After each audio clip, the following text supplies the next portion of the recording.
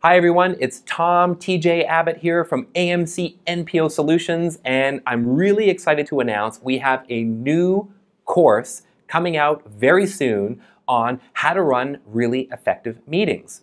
Now in that course, there's a really powerful lesson. It's a bit of a touchy subject, but it's basically on how to handle conflict of interest.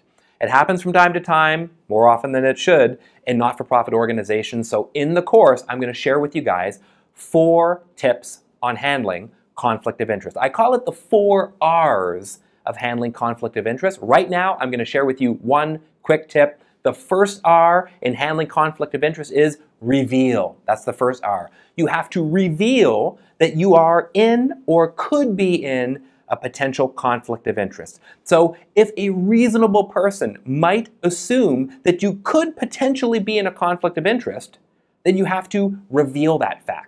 For example, quickly, if you work at a hotel and you sit on the board of directors and the board is discussing where the AGM should be held, and you put up your hand and say, hey, I have a hotel, maybe we can give you a good deal. In fact, we'll give you the best deal out of all the properties out there.